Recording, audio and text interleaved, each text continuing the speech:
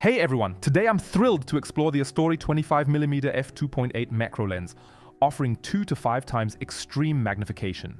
This lens is an excellent entry point into the captivating realm of macro and extreme macro photography. However, a heads up, it's not for beginners. Stick around to find out why. While this lens demands a learning curve and additional gear investment, the results are truly remarkable. For newcomers, I'd suggest starting with a 1.1 magnification lens, perhaps with autofocus, to ease into macro photography. Unlike those, this lens is fully manual with a fixed working distance, making it a bit tedious to use.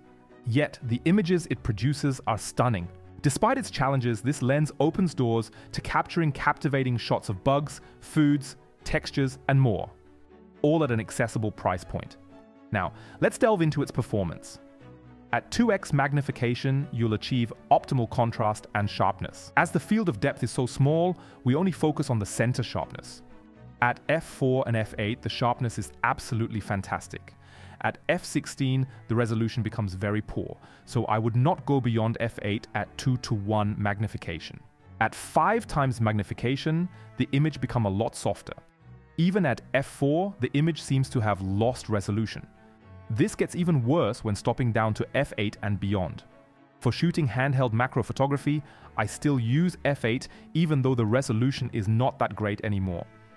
For image stacking, f2.8 or f4 delivers their best results. Now it is getting interesting.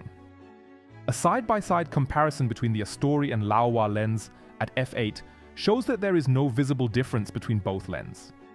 The biggest difference here is the price. At 5:1 magnification, the results is also very similar.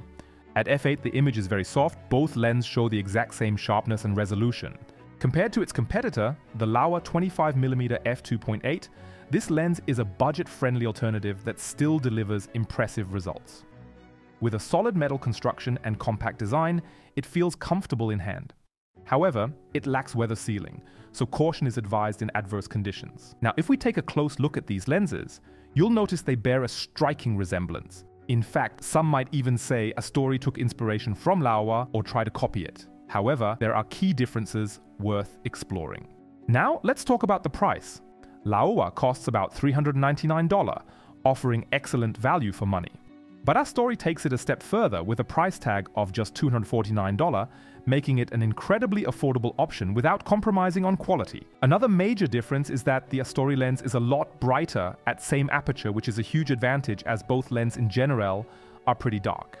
But now it's time to challenge myself again and shoot some extreme iris macro images using nothing but a tripod for stabilization. Iris photography presents unique challenges due to the intricate nature of the iris itself and the technical aspects involved in capturing its details accurately. One of the primary challenges is achieving proper lighting without causing discomfort to the subject. The iris is sensitive to light, and excessive brightness can lead to squinting or discomfort, affecting the quality of the image. To shoot at ISO 100, it is crucial to use side light to not damage the iris. Another hurdle is achieving precise focus. The iris contains intricate patterns and textures. However, the shallow depth of field inherent in high magnification macro photography makes it challenging to keep the entire iris in focus, while the iris and image plane must be parallel. At 5 times magnification, this is absolutely impossible. You can get parts of the iris in focus, but the structures are deeper than the depth of field, making it impossible to get a larger area in focus. But it's still very impressive to see parts of your eye at this high magnification. To get a good image of your iris, 2 times magnification on a full-frame camera is ideal. Using a flash and an aperture of around f13 will deliver the best results. Another big issue is the short focusing distance, which makes it more difficult to set lighting properly, and you will also get more reflections. For iris photography, I would normally use my 90mm macro lens, but as this is 5 times more expensive, this is not an option for this video.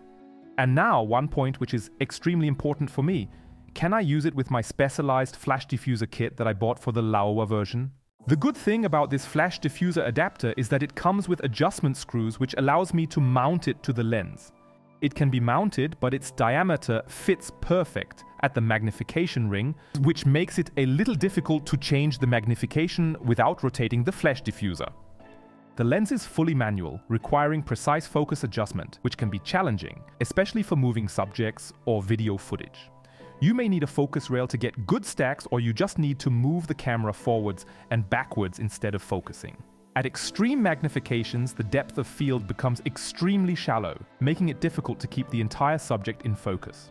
Stopping down the aperture too much can lead to diffraction, affecting image quality, particularly in photography. To shoot at open aperture at high magnification makes it almost impossible to set focus. The lens has a fixed working distance, limiting flexibility in composition and requiring constant adjustments to maintain focus.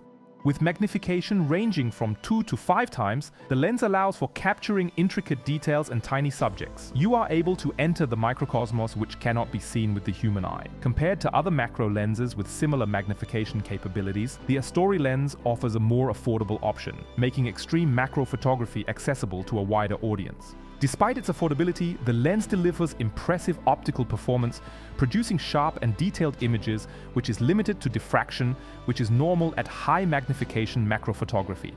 As the results can compete with the a lot more expensive Laowa version, there is really nothing I could complain about.